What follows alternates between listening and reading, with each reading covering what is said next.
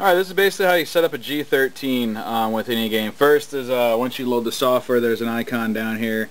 Double click that. It'll come up to your main screen here.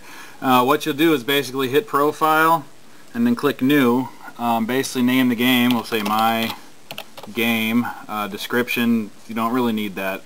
Browse. Now this, when you hit Browse, that's whatever you're doing it, like whatever icon you want or game you want to watch. You just basically find it. So we'll say here Aeon. We'll click that and basically it'll put the path for that. And then I always do, I don't really know what this does exactly, but I say lock profile during game running. I just always do that. You hit OK. Basically you'll have every single button will be unassigned. So what you do is say you want these keys 1, 2, 3, or 3, 4, 5, 10, 11, 12, 16, 17, and 18 to be basically 1 through 9. You just right click or left click, assign keynote, and then you type 1 on the keyboard. Hit OK. Assign key 2. Assign key 3. And basically you do that for whatever you want. Down here you can assign, like W. For this, the left, right, A, and then S. And then right here, assign that D, and that's basically it there. You can also do 2 button, like assign macro, create new macro, and you can say, type in whatever you want there.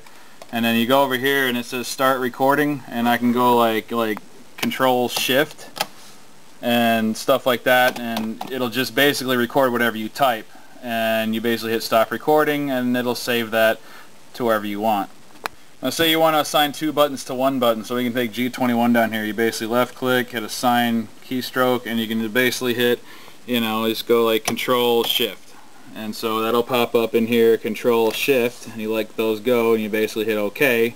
And so anytime you hit that button, it'll be like hitting Control plus Shift. So you could add, say in an MMO, you could add like, if you run out of Shift, Alt, and Control hotbar swaps, you can hit like a 4th one as Control Shift and have a whole other bar to go with on there. Once all that's saved, you basically just come down here and click Save Profile. And basically it'll save it, and then the next time like you launch said, like the icon we use was for Aeon. Next time you click on that and launch it, it'll activate the profile and load it up with the game every single time flawlessly. I've never had a problem with it. You can also adjust the colors. If you want it to look pink, you can want it to look green. Pretty much any color you want, it'll do. Also, these buttons on the top here, I don't know if you can see them too good, but there's 1, 2, 3, 4. These buttons basically can pull up a second whole macro thing. So basically, if you said you're playing Aeon and you click this button here, it'll switch between, as you can see, well, let's actually switch it to a different color. See here, we'll do that baby blue. Yeah, that works.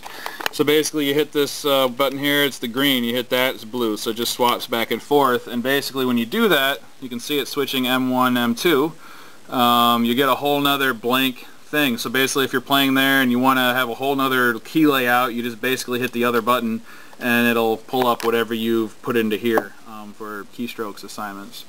That's pretty much it. Every single button there is configurable, and it's not really that hard to figure out. And just always when you change stuff, just click here and click save.